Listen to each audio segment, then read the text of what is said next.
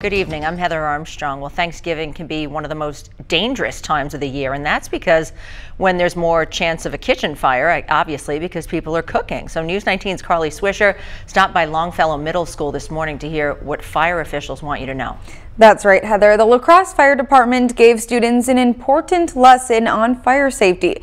This morning, 6th and 8th graders were taught 3 different hands-on experiments that highlight the fire triangle, altogether showing that fire needs fuel, oxygen, and heat.